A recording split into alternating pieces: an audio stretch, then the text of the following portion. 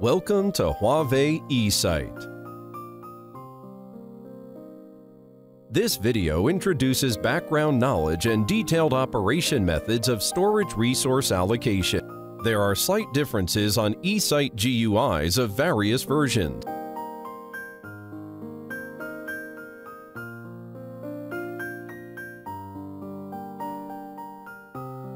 The following introduces basic functions of storage resource allocation. Different types of storage devices can be added to eSight.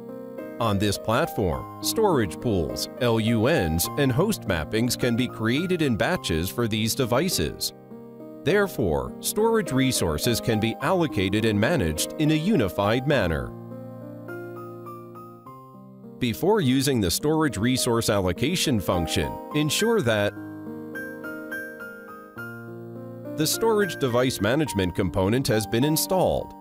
The installed component can be viewed on the main menu. The storage management component license has been purchased. The license can be viewed on the main menu by choosing System, System Management, License Management.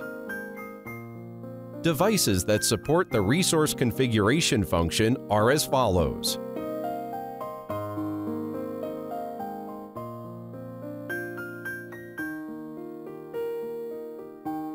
The storage resource allocation function enables administrators to allocate storage resources for Huawei storage devices. The process for resource configuration is as follows. Create a storage pool. Create LUNs in the storage pool. Map the LUNs to hosts. You can create tasks in batches by using a template. You can create customized scripts for customized configuration. You can save the preceding parameter configurations as templates for subsequent configurations. The initial resource configuration contains creating a storage pool, creating LUNs, and mapping LUNs to hosts. A disk domain is a combination of disks in a storage device and provides storage space for storage pools in the disk domain. You can create multiple storage pools in a disk domain. Application servers use the storage pools of the storage system as the storage space. In a storage pool, you can create multiple LUNs. After being mapped to hosts, the LUNs are available for data access. You can use a template for storage pool configuration, LUN configuration, mapping configuration, unmapping, and LUN deletion. This is applicable for batch operations. The storage system allows allocated storage LUN resources to be reclaimed. Two reclamation policies are available. Remove the mapping and delete the LUNs that have been mapped to hosts. Directly delete the LUNs that have not been mapped to any host. You can use customized scripts to configure disk domains, storage pools, LUNs, hosts, host groups, port groups, mappings, file systems, and share permission. The following describes customized scripts and functions.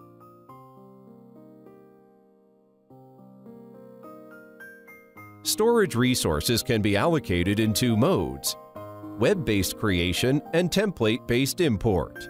Set the task name and description to identify the task on eSight. Multiple storage devices can be selected at the same time. You can configure the RAID, capacity, number of storage pools, and alarm thresholds for a storage pool on the web page. This configuration can be saved as a template. You can use the template to create storage pools with the same requirements. After the storage pool is successfully created, you can view its details in the task list. Before creating an LUN, ensure that a storage pool has been created on the device.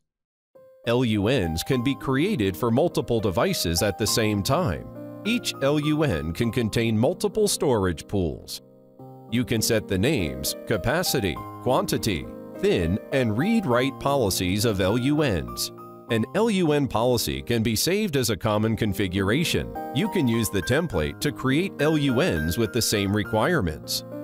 Before configuring host mapping relationships, ensure that the storage device has available LUN resources. Mapping relationships can be configured for multiple hosts at the same time. You can add a host manually. Either sharing and exclusive mapping modes can be configured. In sharing mode, all hosts are mapped to N LUNs. In exclusive mode, each host is mapped to N LUNs. Select a storage device with sufficient LUN resources. You can use a template to perform resource management and configuration for devices in batches. Obtain the configuration template from the web UI. Before setting parameters, read the template description carefully. Configure the mapping relationship between the storage pool, LUN, and host based on the parameter description in the template. Import the configured template to the web UI. Allocated storage LUN resources can be reclaimed during resource allocation. Unmapped LUNs can be directly deleted.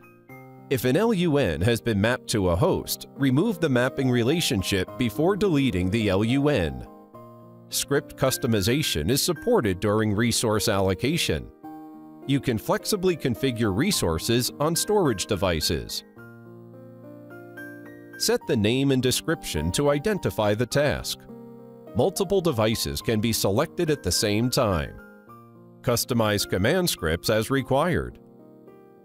The task management page displays the executed resource configuration tasks. This helps you better understand the task execution status. All executed resource allocation tasks are displayed. Click a task name to view the task details. That's all for this video. Thank you.